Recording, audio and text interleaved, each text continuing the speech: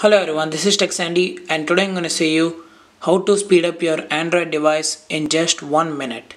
And so let's get started. First of all, open your settings and scroll down till you find About Device. Here go into About Device and scroll down till the end.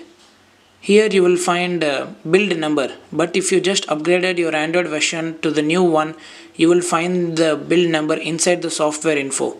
So here I will go into software info and click on build number 3 times. After clicking this 3 times, the developer mode will be unlocked. When this one will be unlocked, go back and here you will find developer options.